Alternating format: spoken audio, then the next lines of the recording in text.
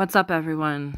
So, I'm doing this in black and white because it's to acknowledge the fact that you're either all in or you're not. You're either with someone or you're not. There is no half-assing anything in this lifetime. I mean, yeah, you can try to get by with half-assing things, but let's face it, it's not going to get you anywhere. And when you get in a situation where you find yourself being separated from someone, such as a friend, a loved one, whatever it may be, just remember that if someone wants to be in your life, they're going to be there. If someone wants you in their life, they're going to put in the effort. And if someone cares enough about you, they're going to let you know. And someone that doesn't, they're also going to let you know.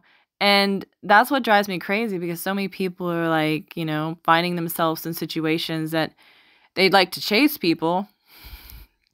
Nah, I used to be one of those chasers. And then I realized, nah, you shouldn't have to chase anyone. If someone wants to be with you or to be around you, they're going to make the effort and they're going to be with you, or they're going to be around you, and they're going to call you and they're going to talk to you. And if someone isn't, well, that person's not for you, honey.